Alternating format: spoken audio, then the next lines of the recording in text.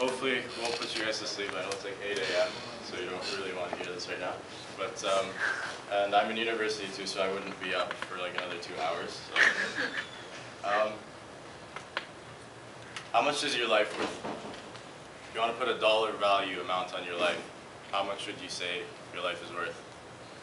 And you can calculate it, think about it. If you want to say, start with little things, your iPod, your phone, then go a bit bigger, your Xbox, your wardrobe, your bed, your house, your car. And then I'm going to make it a bit crazier. How about your hand? What value would you put on that? How about your parents' life? Best friend? So I think what you guys should be getting at, this is called the thought experiment, so it's basically just theorizing some hypothetical situation to extract some type of theme out of it. I think the main thing to get out of this is that really the value of human life isn't in what you own or what you possess. It's more so in the people you know, your health, and that's really more valuable than any material wealth. So let's take this little guy in Barranquilla, Colombia. Okay, let's say his material wealth is 2 cents. Okay. Now, if you want to hypothetically say everything I just listed is worth that much in dollar amounts. Okay, so your parents, your house, your life, your wealth, everything. Now it's pretty low to put a number on that stuff, but just take it and think about it. If you add this guy's, this little kid's 2 cents that he owns, and add whatever you own, okay, you'll find that the difference isn't really that much. So what we're talking about here is that our lives aren't worth much more than people who don't really have nothing, because the main idea is that life is not valued at how much you have or what you have, but rather in its own essence itself. Now, I don't think you guys have that big number at the top, so you probably would go to Blakelock, so you probably don't have that much. Shut up, I want you to. So the thing you get at is, I think people usually go just tell you, oh well, it's a hopeless world, you know, everything's disastrous, no one cares, I can't do anything about it. And it's true in a sense, it is a sick world, but good people do good things every day. So I think the real problem is what we see as desensitization. So you guys see the same images of the poor African babies with flies around them on TV, and you see the same images of people in war-torn villages crying over their babies, and it's gotten to the fact that literally you guys, it doesn't even affect us that much anymore, because you're just so used to seeing it over and over on the news. Like, we got used to seeing messed up things. So it takes us to this point right here, is that people would rather not be bothered by something that is going to guilt trip them maybe, or make them uncomfortable, or make them not want to think about whatever's going on that would bother them. So this is sort of a theme that's always been in history, and it's going to stay for the rest of humanity, because this is how we are. People would rather go for a reassuring lie than know an inconvenient truth. And this goes for many things. We're talking about global issues right now, so this is mainly talking about awareness right here, that people would rather not preoccupy themselves with what's going on around the world, all the messed up news that's happening, because really you'd rather just turn a blind eye and go on with your life about it. So I'm here to tell you why you should not do that. This is what old people probably do to you guys. So people always accuse young people of not knowing anything, of not being aware, of not being educated. And it's true in a sense, but here, let's try it out. Let's play it around. Who knows who Canada's foreign minister is? What's his name? Okay, let's just back up a bit. Who knows what a foreign minister is? No one knows Canada's foreign minister.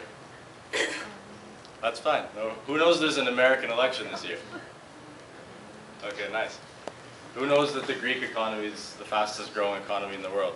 I got you all. It's pretty much the worst economy right now. So really, we are aware of certain things. We're aware if we want to. Some people are really into these things, and honestly, it's not. You guys aren't supposed to be political experts. You're not supposed to be economic experts. That's not your job. But it is important to have like some type of minimal level of awareness, so that you're not totally like a blind member of society. Basically, this is the time for you guys at this age. This is when you're developing your thinking skills. This is when you're developing your critical analysis skills. This is when you start questioning things. And if you don't build all that now, usually what ends up happening is you'll end up being one of those people in the reassuring line and not the inconvenient truth. So develop your thinking now. Develop your awareness of as much as you can. And again, so what you guys always end up doing is, well, I can't do anything. You know, at the end we get to the conclusion, yeah, sick world, messed up world, but I can't do anything. I'm just in high school and I have, you know, things to do. So PlayMakers is something, an idea friends and I started. They're right here. Basically, it functions on the idea. It's a charity. It functions on the idea that we just graduated from high school and we thought we wanted to do some type of thing of good to a benefit to people, and we thought we didn't have that much resources. We didn't have money. We didn't have you know, a truckload of contacts. So we thought we would use sport, okay, to combat some of the world's problems. So 2009 we started it. And sports are really a universal language that everyone speaks. So our mission basically functions around namely two things. The first one is improving quality of life through sport.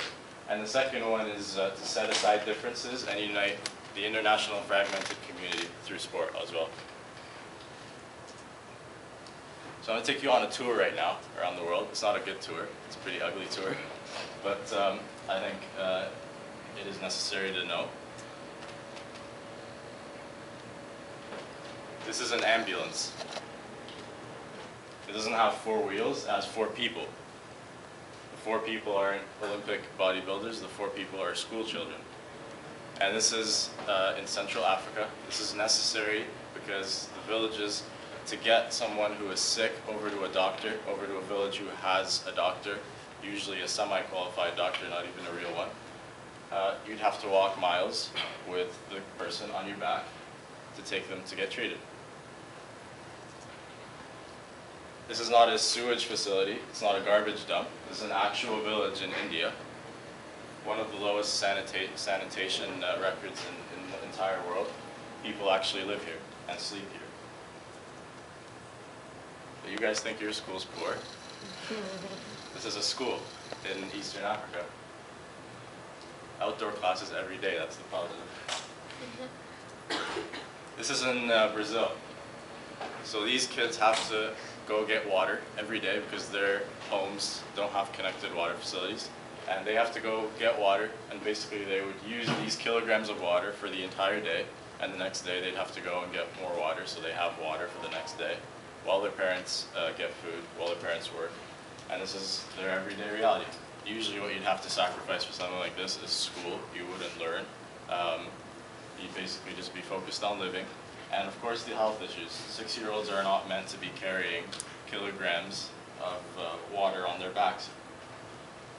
So, now that you're all nice and depressed, if we can't fix all these problems, then what do we do then? So are we just supposed to, you know, freak out and just, well, it's a sick world, and start crying about it because there's nothing else to do? No, you can actually start contributing in whatever you want. I was a sports guy. I thought the idea was, let's use sport. And here's why. Sport really is magic. It doesn't matter who you are. It doesn't matter how rich you are. It doesn't matter how poor you are. It has the same effect on you, because when kids make this ball right here out of socks and elastic bands, they have exactly the same amount of fun as you do playing outside here. So this is one of the most like life-touching things that will happen to someone in one of these communities, is that they get a sense of enjoyment, they get a sense of childhood through sport, through playing, just like you guys really needed to play in your life as a growing up child. Some of these are really cool now. They make things like this. It's a teeter-totter. This one is awesome. You missed that one. That's a pool table. Foosball. Not only quality of life, but like I told you, our mission statement works in two ways. Those aren't just random naked people hugging. That's two soccer players exchanging jerseys after a match. And you see in sports something that you don't see anywhere else in the world, basically. And it's, you could see two countries who were at war with each other for years, and then you could see them playing together. So it's really amazing in that sense. You have entire teams that consider each other families, and you'll know this if you play sports competitively, with all sorts of different people that you have no relation to whatsoever. Different, not only different colors, but like different religions, different beliefs, different backgrounds. This is the French national squad. Doesn't get more diverse than that. You know, in the NBA, Houston Rockets, you got everything right there. Who knows what this is? Justin Trudeau versus that other guy. Yep. So this was a charity boxing match. That's Justin Trudeau. He's a member of Parliament, and that is Patrick Rosell, and he is a senator in Quebec. And they laced up and they went into the ring for 3 bouts for a charity run for cancer, and they actually fought. So again, innovative way of using sport for good. Again, so this summarizes what I said. It pretty much has a very wide range of touching people's lives in different ways, and it's free. It's sports. It's playing. How about a future? Who knows who this is?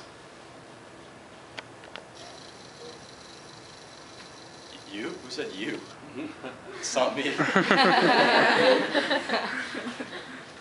It's Ronaldinho, one of the best players in the world, who grew up playing in the slums of Brazil, playing soccer. So for some people, it's a way out as well. So what do we do in PlayMakers? First of all, our major event is going to be Spirit of Sport Festival. So this is going to be next summer for the first time. And this is going to be basically, we're going to have celeb athletes, we're going to have musicians, we're going to have live competitions, sports competitions in the streets. It's going to be pretty cool. Second thing we run is something called I Am Playmaker, which is basically youth like you guys who have an idea, who want to run something, who have an idea for some event, and we give them the resources and everything they need to run such an idea. So like I told you, so PlayMakers is sort of a dualistic approach. What we thought of was that it's an idea. It's not, we don't like to think of it as an organization. We like to think of it as an idea.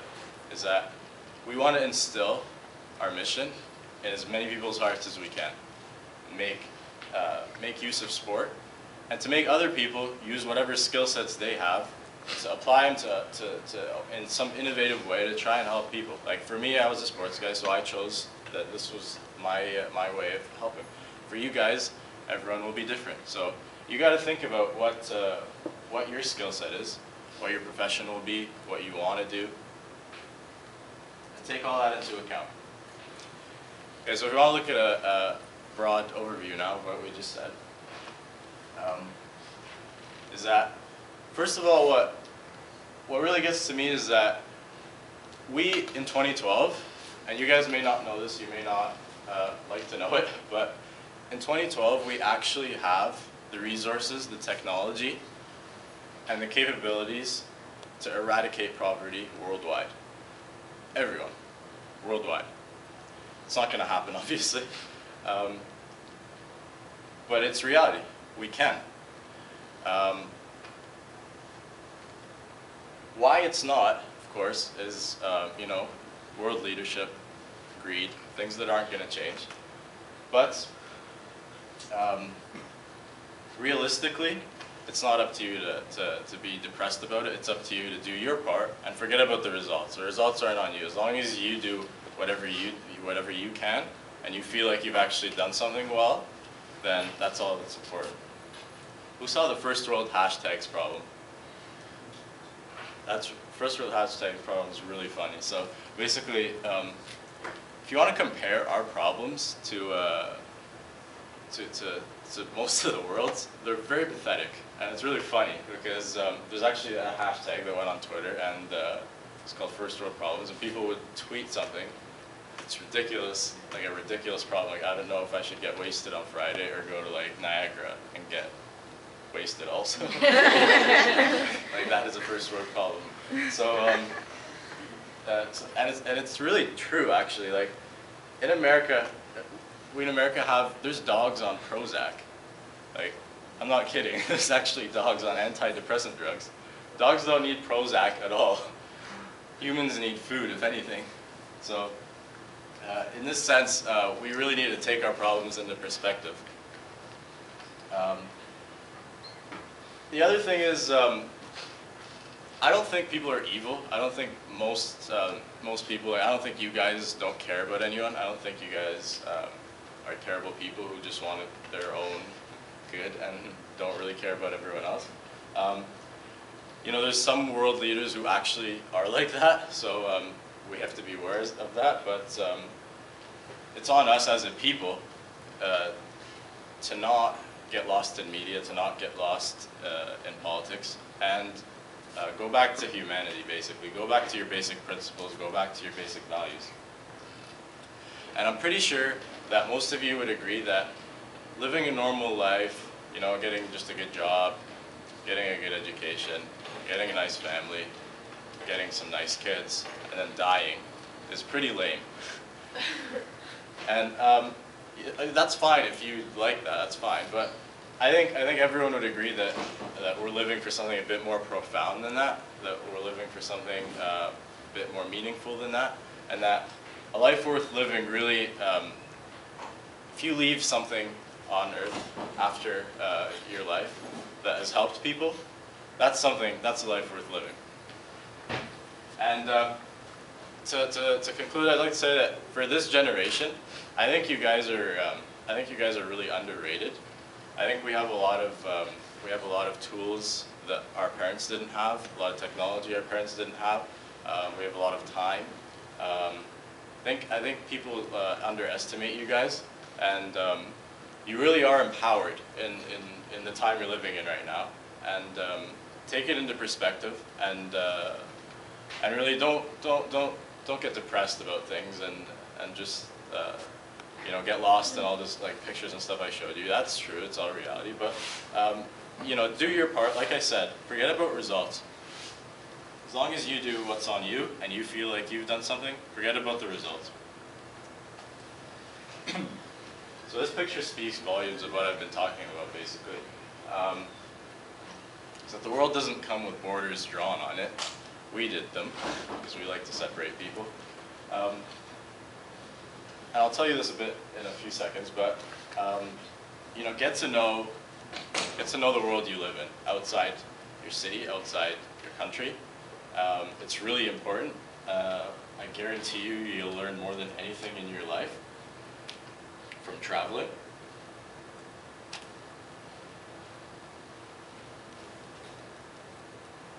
Okay, so take-home points, last day. Oh my God. Okay, so I told you contribute within your expertise, things you like, things you're good at. That'll be the stuff you'll be successful in, and that'll be the stuff that you will have some type of way of contributing to your society, to people in need. Question everyone. This age, just question everyone. Your teachers, your parents, things you hear on the news, things you read on the internet. Question everything. And it's not empty, you know, questioning and empty arguing. No, just actually critically analyze things, question everything people tell you. Speak the truth, even if it's ugly, even if people don't want to hear it. Speak the truth. Have integrity in what you do. Be a voice for the voiceless also. I think that's a really important value to have. And the last thing, if you're going to take one thing out of my whole talk, is this: travel, travel, travel, travel, travel, travel, travel. If you travel a lot, you won't even need to hear my whole talk I just said, because you will get everything I just told you 1,000,000 times better than anyone will ever put in words from traveling. When you travel and you go to a place where you're the different one, if you are blonde and white and blue-eyed and you go to Malaysia, believe me, you'll be walking around like there's spotlights on you. So it really puts into perspective the idea, first of all, of normal, of the relativity of what normal is. It's just basically in relation to whatever your environment is. You'll see many different people. You'll see, this is of course aside from the beauty of traveling, visiting new places. Basically, you will learn more than anything, more than reading, more than seeing anything. Traveling is the best way I've ever seen in my life, I have experienced of first-hand learning. So go everywhere. Go to Europe, go to Africa, go to Asia. If you can, make this like your #1 priority in life, to travel everywhere. And of course, do as best as you can to try and volunteer somewhere, maybe even once in your life. You go abroad and work with kids in an underdeveloped area. Believe me, the smile you see on that little kid's face, it's freaking awesome. So that's all for me. This is Quinn Durant. He's our executive director at PlayMakers. So he's going to tell you about we're doing a jersey drive here at a bunch of high schools, like a sports jersey drive. So he'll tell you about that, and I'll tell you also about if you want to get involved with PlayMakers. All right, thanks a lot, guys.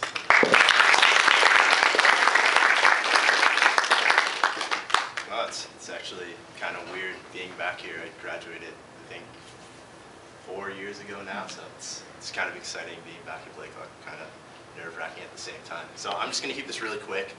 I'm going to talk to you guys about the jersey drive today. There's a lot that we can do. Obviously, we have big dreams for this charity. We eventually want to be going international, traveling, like Ahmed said. But right now, we have to keep it locally driven, and we're going to do a lot of fundraisers that are locally based. So this is where you guys come into play. So just as a show of hands, how many of you have played some kind of organized sport ever? Majority of you. Okay. Now, how many of you played soccer? That's the majority of you. How many of you guys have just spare jerseys lying around your house? Great. Now, do you guys usually wear those? Like, honestly, that's what no? Yeah, Mr. Payne, you wearing yours? No? All right, cool. There's so much that you guys can do just by bringing in those jerseys, and that's something very easy that you guys can do, and it provides so much happiness to someone else in the world. So we encourage that. We're not sure which council is going to be doing it, but there will be boxes throughout Blakelock for you guys to bring in your jerseys, and we highly recommend that you guys just bring them in and do something good for the day. Do your good deed of the day. And other than that, that's pretty much the end of this presentation. I'm not sure if Mohammed has any more closing comments, but I don't have anything to do. We're sticking around here if you guys want to talk. If you want to give us your contact and get involved with us. That's it. Otherwise, that's it. So thank you.